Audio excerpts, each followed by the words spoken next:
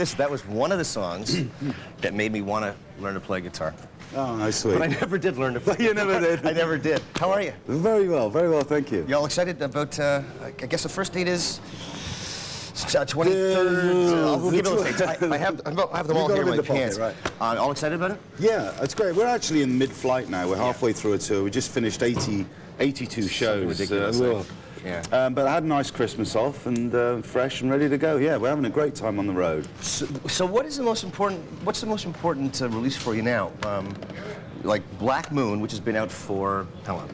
Black Moon's been out, I think, 3 or 4 months now. Okay. So that or this new collection? Well, we just got a new live album about to come out. It's called Emerson, Lake and Palmer Live at the Royal Albert Hall, which is very nice theatre, not a theatre, but it's a hall in London that we did a show at, and it's a live recording. So we're pretty pleased with it. So again, what would you consider the most important one for you now? I mean, again, the live thing isn't out quite yet, but given that you've still got some dates to do. Well, I don't know. I mean, for us, it's a matter of playing. We play things from all of our records, from Pictures and Exhibition, Trilogy, Brain Salad Surgery.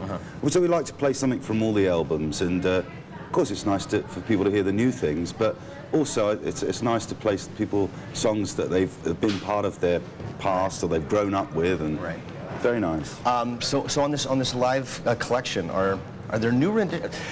Are people disappointed if you don't play old things, the older stuff verbatim? It's well, I don't know, but they're certainly very happy to hear the old songs played. And you always get somebody say, "Why didn't you play this?" or "Why didn't you play that?" You know? But you can only do so much within the period of a show. Right. And what we try and do is rotate. Well, you know, this time now we come out in Canada, we'll change the show from last time. We'll add 3 or 4 songs, maybe change a couple. You know. So we try and keep it fluid all the time, and it's also more interesting. You know, if you again, I'm saying this from a longtime fan. I guess I hadn't said that off the top. I'm a huge Emerson, Lake and Palmer fan, but I didn't want to let you know that right off the bat. I would think if I were in being older now, I can appreciate this. But if I were younger and you played Lucky Man and didn't play it verbatim, I'd be going. Yeah.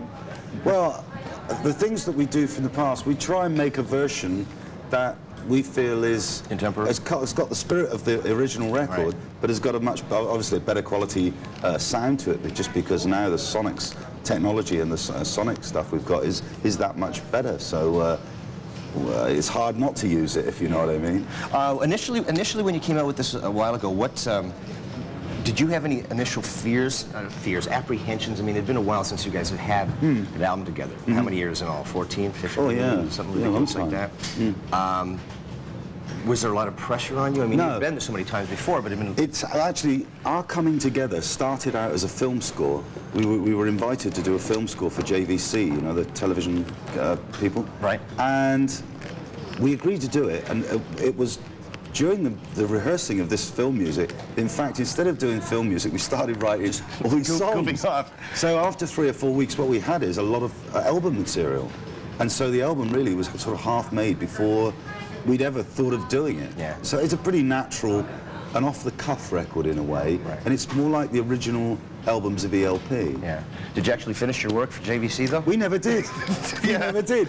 You know, they said, well, look, you know, if you're writing an album, then finish the album. And of course, as soon as that was done, it was, well, you know, perhaps you'd like to go out and play it. And so we said, yeah, we started the first 20 shows, and now we're up to 140. That's ridiculous. Yeah. That really is ridiculous. That's great, and it's lovely to be loved, you know. I mean, what can I say? Was the chemistry the same? This is going to sound like a cliche question, but I don't know. You would know what it was that you guys recorded like. I mean, you write most of the lyrics, but when it comes down to instrumental pieces, which you guys are infamous for, was the chemistry the same when you were doing an instrumental piece? Well, the chemistry of ELP is something, and I'm sure it's the same with any of the bands. It is a matter of the personalities in the band. I mean, we're pretty intense people, and we get very tense about things, you know. I listen and I get tense. That's right. So you can see that's what it is. And so that is really the chemistry of the band. And we don't have a formula. I mean, it's just the 3 of us, and it just seems to work in a strange way. Yeah. Where, I mean, some while ago we did an album where Carl wasn't involved. We had Cozy Powell in, and he played. And it was a great album, but there's something special about Emerson, Lake and Palmer, the chemistry of the personalities. Yeah. It's just a special energy and effervescence that is there. The gig that you guys did at the Big O, the Montreal Olympic Stadium. Can I ask if that's one of your most memorable shows that you've ever done? Oh yeah, undoubtedly it would be. It's probably the greatest stadium in the world, and just for us, it's not only that show, but the whole thing in Montreal for years and years and years has been, you know, a lot of people that work with us come from there, and we've put a lot of shows together there. A lot of our orchestral stuff was done there. I've lived there myself, you know. Yeah. Did you really? Yeah, the whole band did. We were there for 7-8 months. Back in the old, what, Showm days? Was that one of the things that dragged you? Yeah, yeah. No kidding. Yeah, it was great. I didn't know that. I grew up in Montreal. I didn't know you guys lived there. Yeah. Yeah. So we did. We spent a lot of time there, and it's just, I suppose, really, again, the whole of Canada, you see, for us, has got it's a European feeling to it. And so being across this side of the world, it's sort of a bit like home, you know, get that European feel, and it's just nice.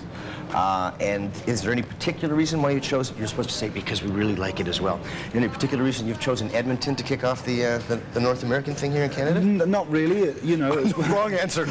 because we like it. Wrong answer, yeah. But I've actually never been there, so I'm looking forward to going there. But no, it was just the way that the scheduling and the way that the things work out. So yeah, but we're going to a lot of places.